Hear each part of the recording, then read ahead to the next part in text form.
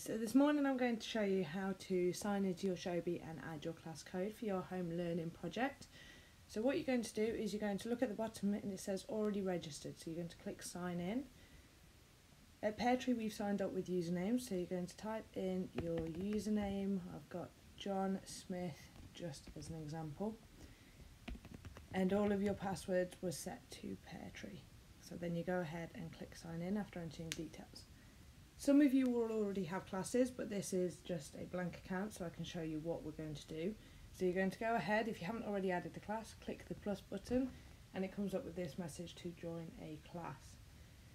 Here you're going to look in your home learning book, your home learning pack, and you will see on the front page with all your login codes you have a class code. Some of yours will be different to the one I'm about to enter because they are specific for your teacher in your class, so go ahead and enter the one in your book.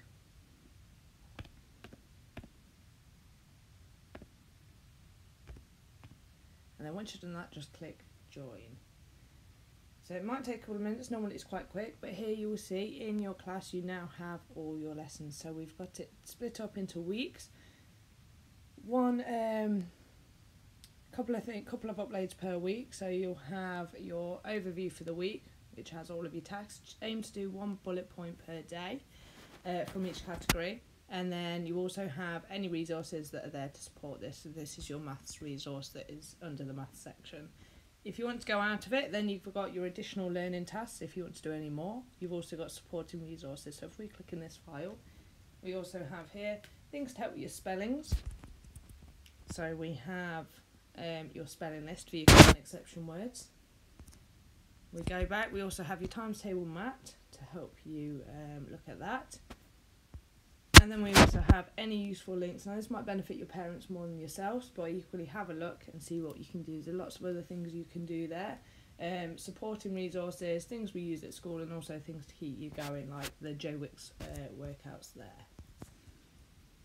Have an explore. Each day we will put on a YouTube link, and there'll either be a story or a poem written each day.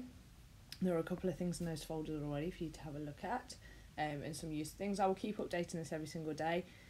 The class discussion will be for your teacher to add any announcements to let you know about things, but you then can contact your teacher in a group chat. So here to add the group you will have the code also. I have sent the code out on my group chat, and then that is where you can use this to discuss your work or to reach your teacher with any help.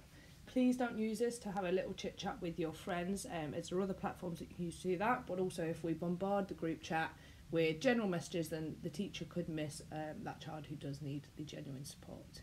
So that is your introduction to Showbie.